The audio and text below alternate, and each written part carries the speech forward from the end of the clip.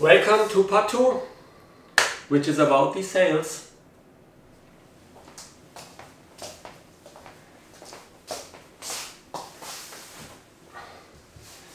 The boat is ready for maiden, but as always, Murphy's Law, we had plenty of wind the last 8 weeks or so, but since the boat is ready, there's no wind at all, so hopefully we can test it very soon and create some footage for part 3.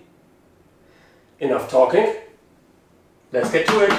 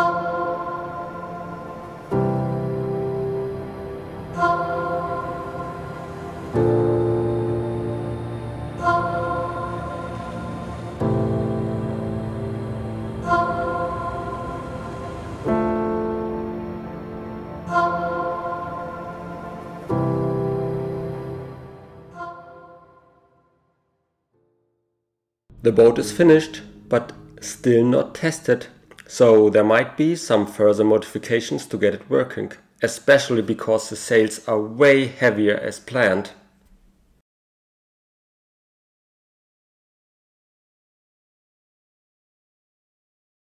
Originally, I wanted to cover the skeleton of the foresail with transparent cover, but that went totally wrong.